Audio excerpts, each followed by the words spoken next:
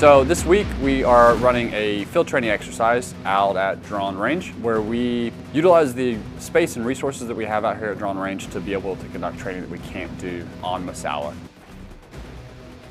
We invited a couple of Marine units from Iwakuni and Okinawa up, as well as canine handlers from Yokota and Misawa. We have an EOD team from Anderson, Kadena, Joint Base Elmendorf, and from Nellis to come up and practice our EOD skills through our full mission set. We don't get a lot of opportunities like this, so it's really good to get out here and just practice everything that we've been learning for the past years that we've been in the force pretty much.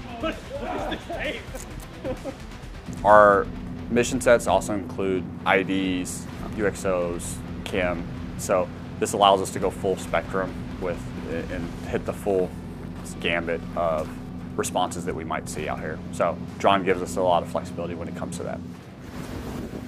One thing I really took away would be how we're able as EOD force-wide, every different branch is able to just come together and be able to work on a mission out here. And at the end of the day, like, even though we have slightly different culture maybe, we still get the job done.